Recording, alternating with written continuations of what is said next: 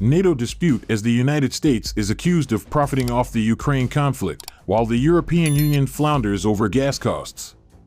The most recent trade policies of Joe Biden have been labeled protectionist by European Union officials who are frustrated by the White House's failure to recognize their global effects. Vladimir Putin's plan of exploiting Russia's gas supply against the West is beginning to create discord inside NATO, with leading European officials accusing Joe Biden of profiting from this conflict. Multiple high-ranking officials from the bloc have accused the United States president of profiting from the opportunity offered by the invasion by increasing the prices of weaponry and gas. The disagreement stems from Brussels' rising annoyance with the White House's green tariffs and subsidies, which, according to the group, divert trade away from European-based sectors. A senior European Union official said, "If you look at it realistically, the nation that is benefiting the most from this conflict is the United States because they are selling more gas at more excellent prices and more weapons." Someone said that we are indeed at a historic crossroads. The source noted that the combination of trade disruptions and rising energy costs jeopardized the United States' image with nations across the Atlantic. They said the United States must recognize that public opinion is moving in several European Union nations. Emmanuel Macron has also alleged that the United States' attitude to the European Union is unfriendly. The European Union's top diplomat, Josep Borrell, demanded that the United States recognize its influence on the European economy.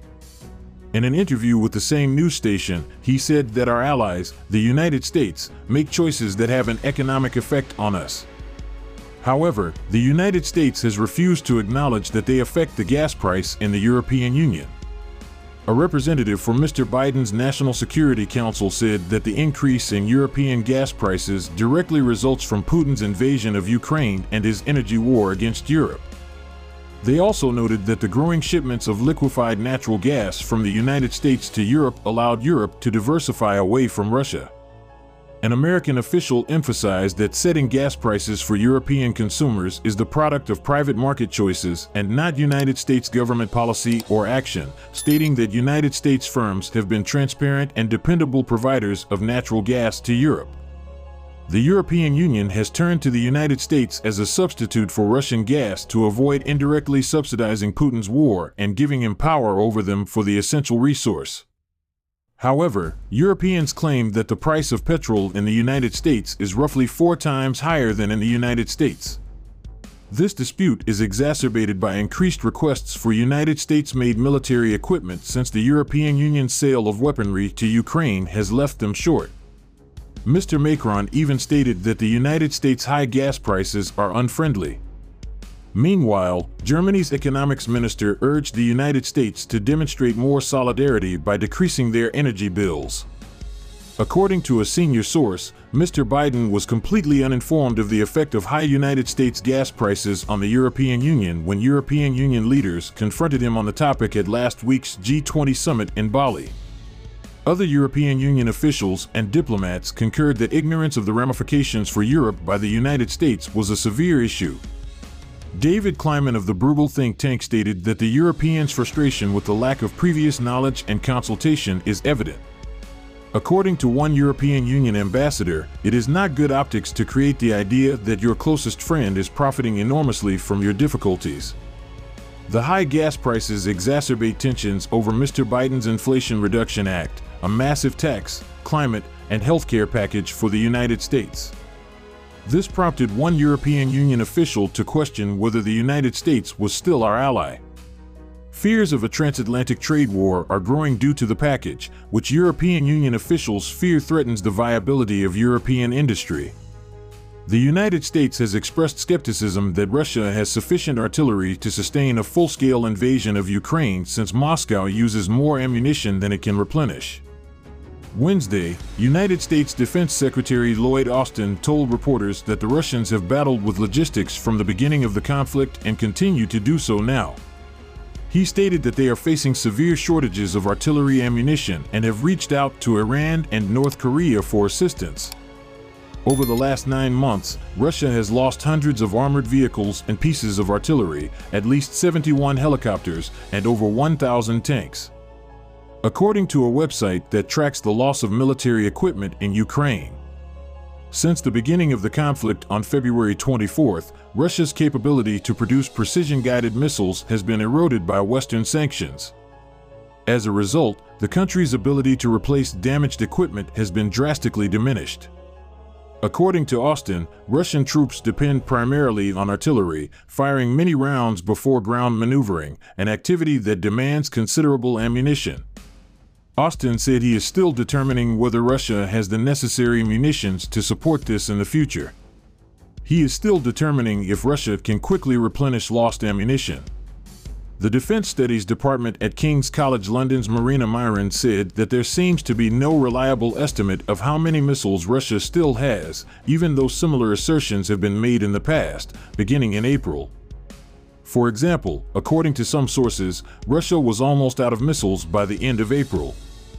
On November 23, 2022, Ukrainian intelligence reported that Russia had expended 50% of its missiles. Myron noted that although it is unknown how many missiles and ammunition remain in Russia's stockpiles, it is apparent that Russia has used a considerable lot of missiles and artillery rounds and will need to replace its stores, which may be much more difficult given the current sanctions. Myron said that if Russia cannot replace its supplies domestically, it may be prudent to acquire cheaper ammunition and missiles outside. The Kremlin has reached out to Iran and North Korea for this reason.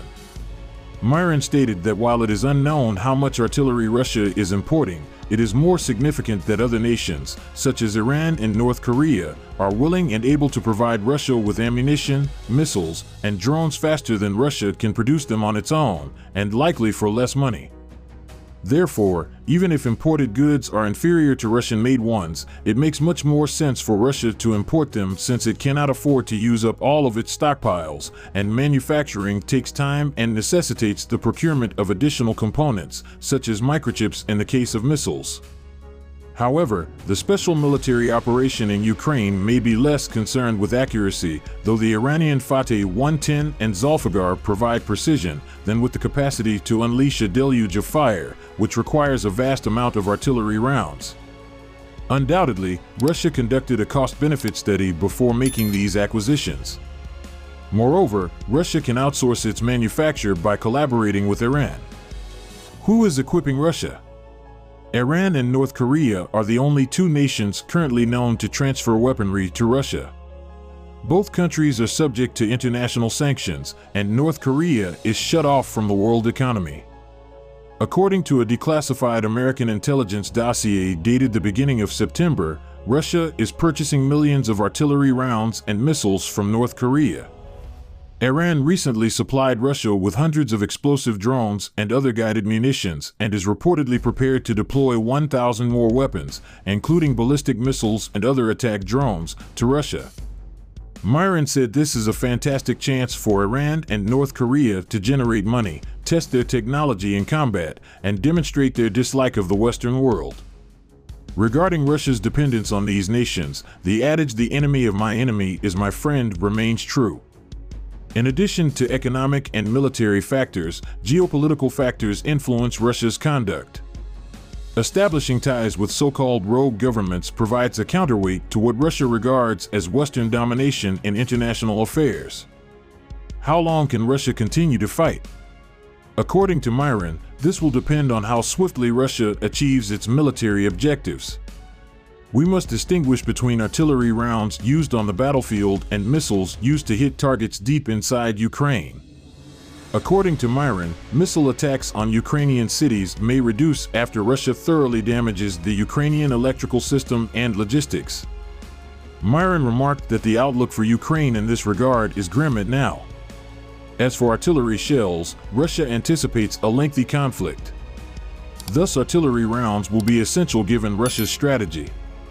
Even if supplies are running short, Russia will continue to replenish them. With manufacturers working 3 shifts, domestic production has increased. As we have seen with drones and now missiles, Russia will also attempt to acquire whatever is required to continue fighting overseas. Therefore, it would be irresponsible to gauge the length of Russia's engagement in Ukraine based on current ammunition stocks. Russia's political will and internal dynamics are more crucial. These criteria will determine Russia's fighting capability.